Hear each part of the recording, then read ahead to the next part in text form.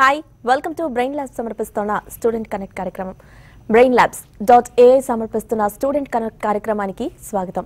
Overall గా మనం student connect గురించి మాట్లాడుకున్నట్టయితే ప్రతి విద్యార్థి దశ నుంచి ఇండస్ట్రీ రెడీగా మార్చేందుకు పుట్టిన ది బెస్ట్ ప్రోగ్రామ్. ఈ మధ్య హైదరాబాద్, విశాఖపట్నంలో నిర్వహించిన కార్యక్రమాలకు అపూర్వమైన స్పందన లభించింది. వేలాదిగా విద్యార్థులు లబ్ధి పొందారు. ఇప్పుడు మరింత మందికి చేరువయ్యేందుకు యూడెమీ, బ్రెయిన్ ల్యాబ్స్ సహకారంతో లైవ్ కార్యక్రమాన్ని నిర్వహిస్తోంది మీ TV5. విద్యార్థి లోకానికి బ్రెయిన్ ల్యాబ్స్ ఏ విధంగా ఉపయోగపడుతోంది, ఇండియాలో ఇప్పటి వరకు లేని ఇలాంటి వినూత్న కౌన్సిలింగ్ ను విద్యార్థులు ఎలా వాడుకోవచ్చు వంటి అనేక అంశాలను మనం ఈ రోజు మాట్లాడుకోబోతున్నాం. కెరియర్ గైడెన్స్ గురించి, వివిధ రంగాల్లో ఉన్న జాబ్ ఆపర్చునిటీస్ గురించి మీకు ఎలాంటి సందేహాలున్నా పైన స్క్రోల్ అవుతున్న నెంబర్స్ కి ఫోన్ చేసి సమాధానాలు తెలుసుకోవచ్చు. ఇక దీనిపై మనతో మాట్లాడేందుకు బ్రెయిన్ ల్యాబ్స్ ఫౌండర్ హను గారు మనతో ఉన్నారు. వారిని అడిగి మరిన్ని విషయాలు తెలుసుకుందాం. హాయ్ హను గారు. మనం బ్రెయిన్ ల్యాబ్స్ మనం ఇంతవరకు 2 ప్రోగ్రామ్స్ చేసాము. ఆల్రెడీ హైదరాబాద్ లో, at the same time Vizag లో మన బ్రెయిన్ ల్యాబ్స్ కార్యక్రమాన్ని చేసాము. సో ముఖ్యంగా ఈ పేరెంట్స్ నుండి ఎలాంటి రెస్పాన్స్ వస్తుంది ఈ ప్రోగ్రామ్ కి? ఈ కట్ అండ్ రైజ్డ్ ప్రోగ్రామ్స్ మనం లాస్ట్ 2 ఈవెంట్స్ చేసిన తర్వాత చాలా మంది పేరెంట్స్ అంటే 9th క్లాస్ 8th క్లాస్లోనేమో 10th తర్వాత ఏం చేయాలి అనేటువంటి క్వశ్చన్స్, అలాగే ఇంటర్మీడియట్లోకి వచ్చేసేటప్పటికి ఏ కాలేజీలో చేరాలి, మేము మా పిల్లవాడిని ఇంజనీరింగ్ జాయిన్ చేస్తాం కానీ ఏ కాలేజీలో చేరితే ఎలాంటి కోర్సెస్ చేరాలి అనేది పెద్ద, ఈ రెండు కూడా చాలా బిగ్ క్వశ్చన్స్. అయితే ఇప్పుడు టెక్నాలజీ అనేది బాగా క్విక్గా చేంజ్ అవుతున్న టైము, అలాగే స్కిల్స్ అనేవి ఎవ్రీ 5 ఇయర్స్కి 10 ఇయర్స్కే మారిపోతున్న టైంలో సో కౌన్సిలింగ్ అనేది చాలా ఇంపార్టెంట్ పాత్ర పోషిస్తుంది అనేటువంటి విషయం అయితే పేరెంట్స్ అందరికీ కూడా అర్థమయ్యి we got a very good response, and very soon we are going to do these kind of events across both the states. Okay. And ముఖ్యంగా మనం చూస్తున్నామండి, చాలా మంది ఇప్పుడు కొత్త వాళ్ళు కూడా ఈ ప్రోగ్రామ్ చూస్తూ ఉంటారు. సో అలాంటి వారి కోసం బ్రెయిన్ ల్యాబ్స్ కాన్సెప్ట్ ని కొంచెం వరకు తప్పకుండా. బ్రెయిన్ ల్యాబ్స్ లో ఏం చేస్తామంటే ఇండివిజువల్ యొక్క అసెస్మెంట్ చేస్తామంటే వాళ్ళ ఇష్టాలు ఏంటి, ప్రతి పిల్లవాడికి కూడా 13వ సంవత్సరం నుంచి నాకు ఇష్టం ఇది, నాకు ఇది కావాలి, నాకు ఇది వద్దు, కోపము, ఒక ఎక్స్ప్రెషన్ అనేటువంటి నేచర్ అనేది మొదలవుతుంది బ్రెయిన్లో. ఆ మొదలైనటువంటి టీనేజ్ స్టార్ట్ అయిన దగ్గర నుంచి కూడా వాళ్ళని ఏ విధంగా మన రైట్ హ్యాబిట్స్ ఫామ్ చేస్తాం అనేది ఇంపార్టెంట్. దానికోసమే బ్రెయిన్ ల్యాబ్స్ ఏం చేస్తుందంటే వాళ్ళ ఇష్టాలను అసెస్ చేస్తుంది. అలాగే ప్రతి పిల్లవాడికి కూడా వాళ్ళ గోల్స్ ఏంటి, అంటే మేము ఏం అవుదాము అనుకుంటున్నాము అంటే ఒక్కొక్క ఏజ్లో ఒక్కొక్క విషయం చెప్తూ ఉంటారు. నేను ఒకసారి పైలట్ అవుదాం అనుకుంటున్నాను అంటారు, ఒకసారి ఇంజనీర్ అవుదాం అనుకుంటున్నారు, ఇంకొకసారి సివిల్. సో వీటన్నిటినీ కూడా మారుతూ ఉంటాయి, ఎందుకంటే వాళ్ళకి వచ్చేటువంటి ఎక్స్పోజర్ని బట్టి, వాళ్ళకి వచ్చేటువంటి ఎక్స్పీరియన్స్ని బట్టి. సో బ్రెయిన్ ల్యాబ్స్ ఏం చేస్తుందంటే వీటిని అసెస్ చేసి వాళ్ళకు ఒక రిపోర్ట్ ఇస్తూ వాళ్ళ గోల్స్కి తగ్గట్టుగా, అంటే రెగ్యులర్గా కెరీర్ కౌన్సిలింగ్ అంటే మీరు కూర్చోబెట్టి మాట్లాడి పంపించడం కాకుండా ఈ కోర్సెస్ చేస్తూ వాళ్ళని మోటివేట్ అయ్యే విధంగా వాళ్ళని కంటిన్యూస్గా నెక్స్ట్ లెవెల్ తీసుకెళ్తుంది. దానికోసమే యూడెమీ తోటి పార్ట్నర్షిప్ తోటి ఇవాళ ఇండియాలో we are the ones who are offering, we are authorised, we are the official partners for Udemy to offer all these courses. ఈ కోర్సెస్లో దాదాపు 3500 కోర్సెస్ ఇండియన్ మార్కెట్కి, ప్రతి స్టూడెంట్కి గ్లోబల్గా ఎలా తీర్చిదిద్దాలి, గ్లోబల్గా అవసరమైన స్కిల్స్కి ఏ విధంగా రెడీ అవ్వాలనే విధంగా వాళ్ళని రెడీ చేసి దానికి ఆ ప్రోగ్రాంలో తీసుకెళ్తాం. వాళ్ళని స్కిల్ రెడీ చేయటం అన్నది బ్రెయిన్ ల్యాబ్స్ యొక్క ముఖ్య ఉద్దేశం. ఓకే అండి, ఇప్పుడు మీరు అన్నట్టు నిజంగానే స్టూడెంట్స్ కి ఒకటి ఉంటుంది మైండ్ సెట్ లో కెరియర్ పరంగా, అండ్ పేరెంట్స్ వైజ్ లో కూడా చూసుకుంటే మా పిల్లాడి ఇది అవుతే బాగుంటుంది అని పేరెంట్స్ కి కూడా ఒకటి ఫిక్స్ అయిపోయి ఉంటారు. సో ముఖ్యంగా వాళ్ళ మైండ్ సెట్ కి తగ్గట్టు మన ఈ బ్రెయిన్ ల్యాబ్స్ ఇన్నోవేటివ్ కౌన్సిలింగ్ అనేది ఏ విధంగా ఉపయోగపడుతుంది అంటారు వాళ్ళకి? అంటే పేరెంట్కి ఏమో ఎంత తొందరగా మా అబ్బాయి సంపాదనలోకి వస్తే మాకు హెల్ప్ అవుతాడు అనేటువంటి ఉద్దేశం ఉంటుంది. అలాగే పిల్లలకేమో నాకు ఇది బాగుంటుంది, నాకు ఇది నచ్చింది అనేటువంటిది. ఈ రెండింటి గ్యాప్ కనుక వాళ్ళిద్దరికీ అర్థమైతే, ఈ కౌన్సిలింగ్ యొక్క ముఖ్య ఉద్దేశమే తల్లిదండ్రులకి పిల్లలకి, వీళ్ళిద్దరు కూడా ఒకే ఇంట్లో ఉన్నా కూడా ఎవరు అవసరాలు ఎవరు కూడా తెలుసుకోలేని పరిస్థితి. సో అలాంటి వాళ్ళని కూర్చోబెట్టి వాళ్ళకి ఏం కావాలి అనేది ఎంటైర్ ఫ్యామిలీకి తెలియాలి. తల్లిదండ్రుల యొక్క ముఖ్య, అంటే biggest investment in their life is the children education. అవి చేసేటప్పుడు రాంగ్, అంటే మనకు కావాలని ఉన్నప్పటికీ కూడా వాళ్ళ స్థాయి, వాళ్ళ పిల్లల యొక్క దాన్ని ఆ ఇంట్రెస్ట్ లేనప్పుడు వాళ్ళని దాంట్లో పుష్ చేయడం వల్ల ఉపయోగం లేదు.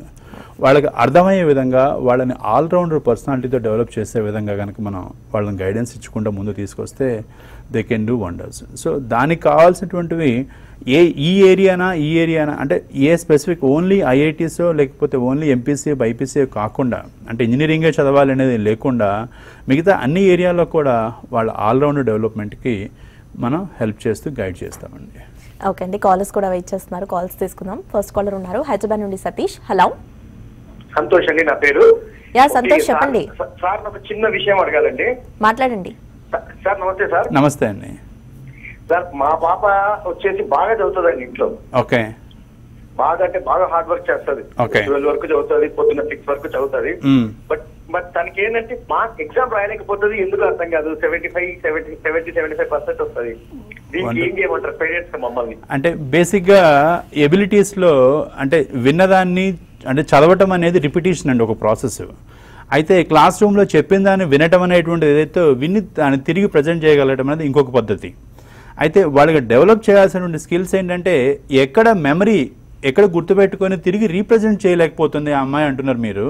రీప్రజెంట్ చేయలేకపోతున్నారు అంటే వాళ్ళకి మెమరీలో స్టోర్ అయ్యే ఇన్ఫర్మేషన్ తిరిగి రిట్రీవ్ చేసుకోవడం అనేది, ఆ డేటా అనేది కనెక్టివిటీ ఆ అమ్మాయి లూజ్ అవ్వటం వలన అవుతుంది. సో మైండ్ మ్యాపింగ్ అనేటువంటిది ఇక్కడ ఆ పాపకి మెమరీని ఏ విధంగా యూటిలైజ్ చేసుకోవచ్చు, సో దానికి సంబంధించిన టెక్నిక్స్ అనేవి ఆ అమ్మాయికి ఇవ్వటం ద్వారా బ్రెయిన్లో ఆ అమ్మాయి చేసే కొన్ని హ్యాబిట్స్ అనేది కొన్ని మార్పులు చేయటం ద్వారా ఆ అమ్మాయి బ్రెయిన్ డెవలప్మెంట్ కానీ చేసుకున్నట్లయితే she is going to do wonders. So practice చేయటం ఒకటే కాదండి, ప్రాక్టీస్ చేయడంతో పాటుగా చదివిన విషయాన్ని ఆర్గనైజ్డ్గా స్టోర్ చేసుకోవటం. అంటే జనరల్గా హార్డ్ డిస్క్లో మనకి ఏ విధంగా అయితే డేటా స్టోర్ అవుతుందో మన మెమరీలో కూడా బ్రెయిన్లో కూడా అలా స్టోర్ అవుతుంది. ఆ విషయాన్ని ఆ లింకింగ్స్ అనేవి మంచి నిద్రపోయినప్పుడు ఆటోమేటిక్గా కనెక్ట్ అవుతూ ఉంటాయి, నిద్రలో బ్రెయిన్ పనిచేస్తూ ఉంటుంది.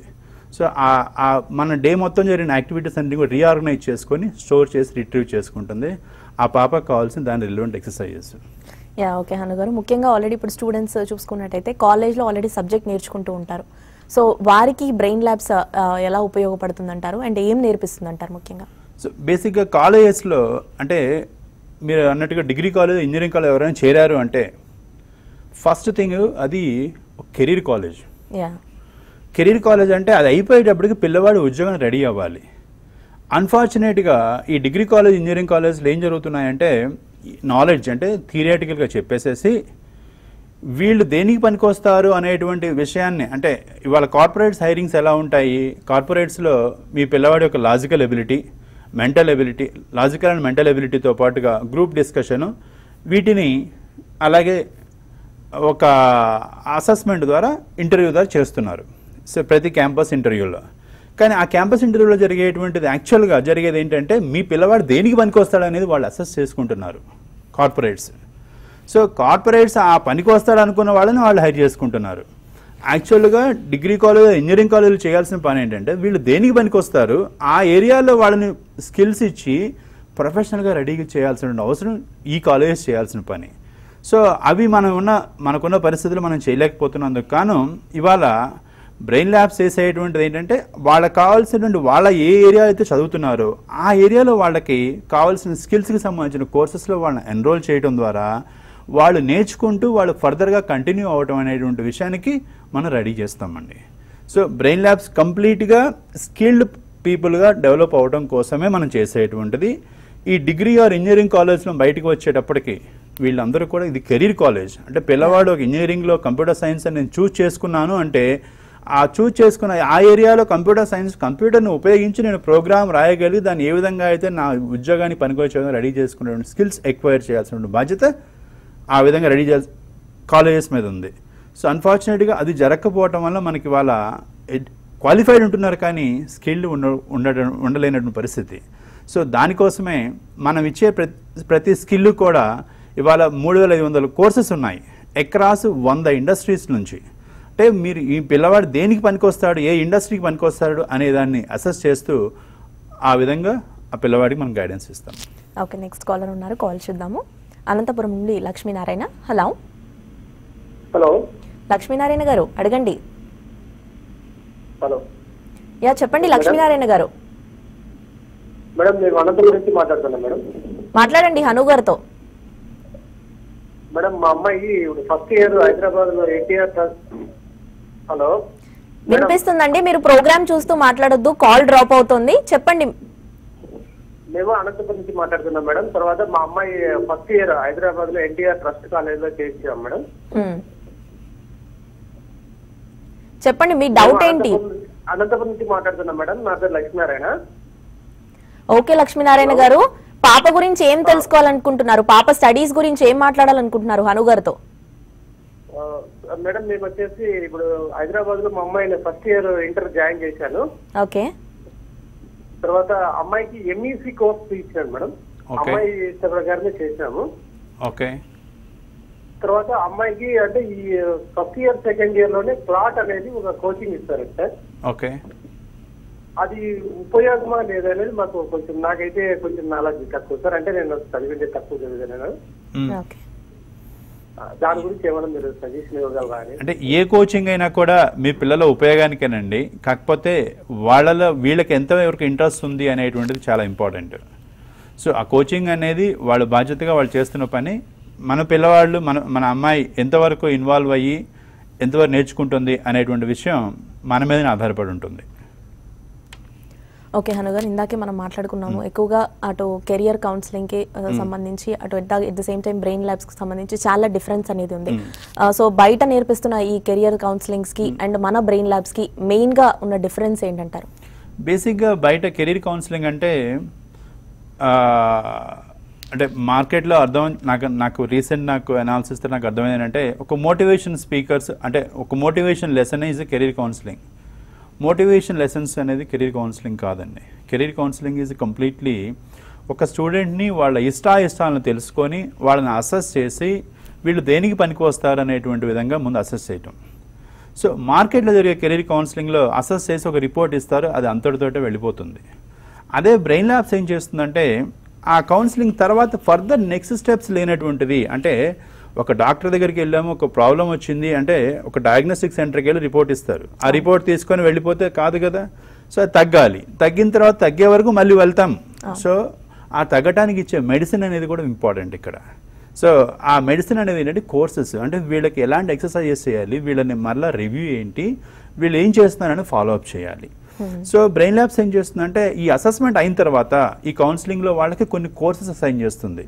సో ఆ బ్రెయిన్ డెవలప్మెంట్ యాక్టివిటీకి సంబంధించిన కోర్సెస్ అవ్వచ్చు, మెమరీకి సంబంధించి అవ్వచ్చు, లేదా ఫోకస్ డెవలప్మెంట్ కావచ్చు. మా పిల్లలకి ఫోకస్ ఉండట్లేదు అంటారు, సో ఫోకస్ని ఎలా ఇంప్రూవ్ చేసుకోవటం. అలాగే మా పిల్లలకి స్పీడ్గా చదవలేకపోతున్నారు అంటారు కొంతమంది. సో వాళ్ళకి స్పీడ్గా ఎలా చదవటం ఎలాగా, కాన్సన్ట్రేషన్ ఎలా పెంచుకోవటం. సో ఇవన్నీ కూడా దానికి సంబంధించిన కోర్సెస్ అసైన్ చేస్తూ, వాళ్ళకి గైడెన్స్ ఇస్తూ, వాళ్ళకి వర్క్షాప్స్ కండక్ట్ చేస్తూ ఫర్దర్గా వాళ్ళు సక్సెస్ అయ్యేంత వరకు కూడా వాళ్ళ గైడెన్స్ ఉంటుంది. సో అంటే ఏ ప్రాబ్లం, ఏ డిఫెక్టో లేకపోతే ఏ బెటర్ చేయడానికో ఏదైనా సరే ఉన్న స్టేజ్ నుంచి ఆ పరిస్థితుల్లో కెరీర్ కౌన్సిలింగ్ అనేది వాళ్ళని అర్థం చేసుకోవటం ఒకటైతే, అర్థం చేసుకొని ఓకే నువ్వు ఇది అని చెప్పావు అంతవరకు బాగుంది, కానీ దీని తర్వాత ఏంటి, నాకు ఇది షార్ట్ ఫాల్స్ ఉన్నాయి, నాకు ఇవి నా వీక్నెస్లు ఇవి అనేటువంటి దాన్ని ఏ విధంగా ఓవర్కమ్ చేయాలంటే వాళ్ళకి కోర్సెస్ అసైన్ చేస్తూ, మా సిస్టమ్ ఏం చేస్తూ ఉంటుందంటే, కంప్లీట్గా మీరు ఎంతసేపు నిన్ను చదివారు, ఈ బాబు ఆ పాపకి ఈ లెసన్స్ ఇచ్చాం మనం, ఇచ్చిన తర్వాత ఏం చదివారు అనేటువంటి దాన్ని ట్రాక్ చేస్తూ ఉంటుంది. ఎప్పటికప్పుడు వీళ్ళకి ఏ క్వైరీస్ ఉన్నా అక్కడే అడగవచ్చు, ఆన్సర్ చేయొచ్చు. వాళ్ళకి చదవట్లేదంటే ఏం ప్రాబ్లం ఉందనేది సిస్టమే ఆటోమేటిక్గా వర్క్ చేస్తుంది. ఓకే హను గారు, ఒక షార్ట్ బ్రేక్ తర్వాత ప్రోగ్రామ్ని కంటిన్యూ చేద్దాము. బ్రెయిన్ ల్యాబ్ సమర్పిస్తున్న స్టూడెంట్ కనెక్ట్ కార్యక్రమంలో ఇప్పుడు షార్ట్ బ్రేక్ తీసుకుందాం.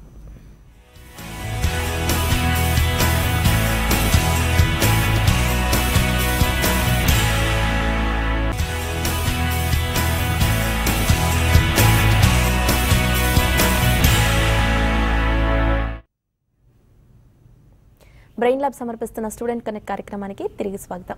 ఓకే హను గారు, కాలర్ ఉన్నారు, కాల్ తీసుకుందాం. ఫస్ట్ విజయవాడ నుండి Prasad. Hello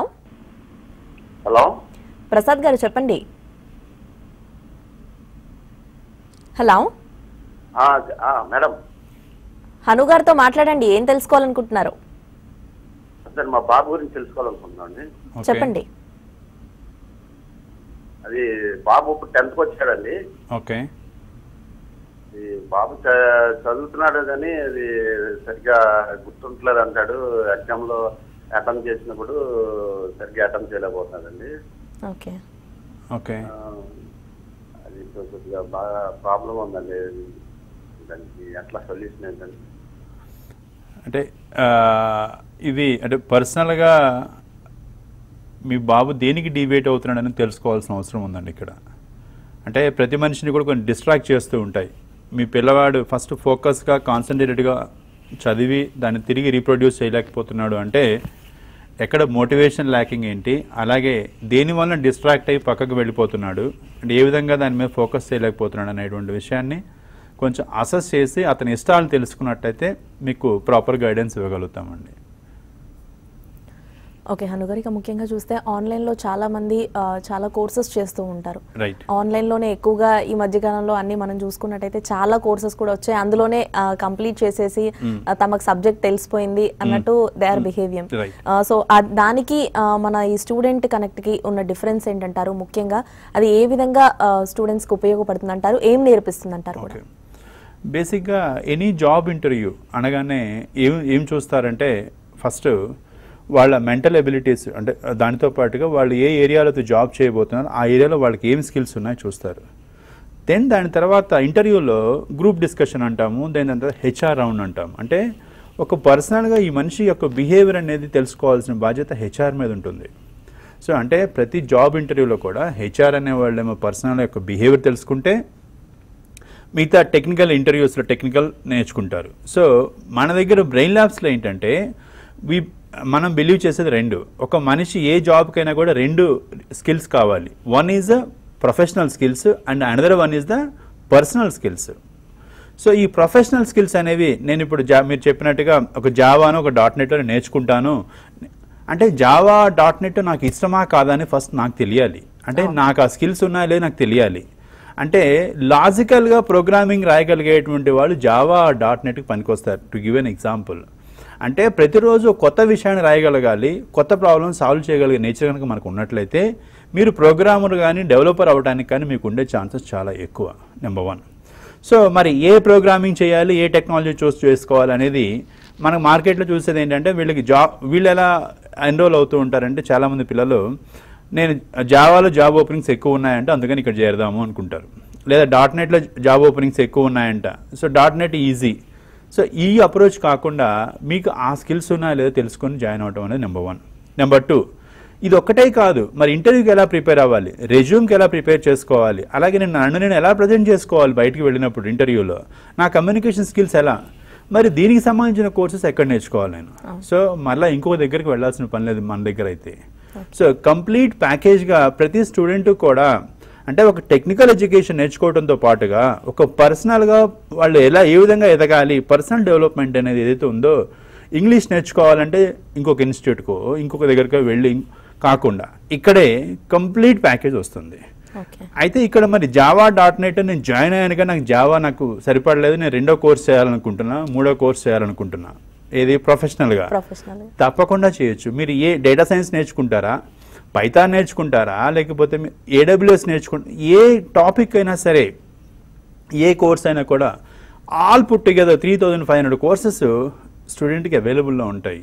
so complete allrounder development అనేది 13th ఇయర్ నుంచి కనుక మనం బిల్డ్ చేసుకుంటే రైట్ హ్యాబిట్స్ వస్తే తప్పకుండా ప్రతి ఒక్కళ్ళు కూడా సక్సెస్ఫుల్గా రైట్ స్కిల్స్ డెవలప్ చేసుకుంటారు.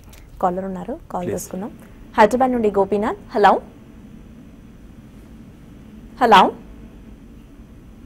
గోపీనాథ్ గారు చెప్పండి. హలో.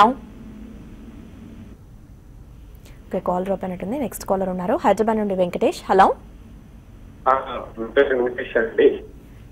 చెప్పండి వెంకటేష్ గారు.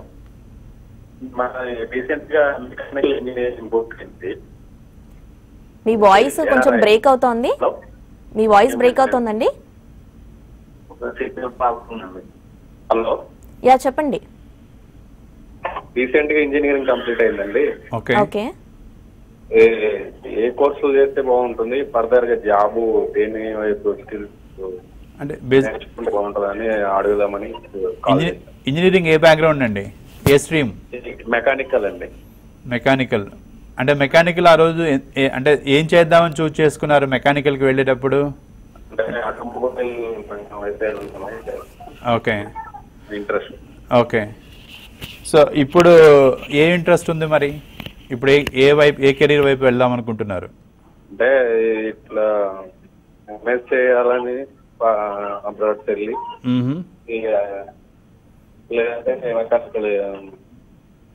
ఇండస్ట్రీస్ లో సెటిల్ అవ్వదాం, లేదంటే మెకానికల్ లో ఇండస్ట్రీస్ లో సెటిల్ అవుదాం అనుకుంటున్నారు. ఆటోమొబైల్. ఓకే. సో మీరు 23%.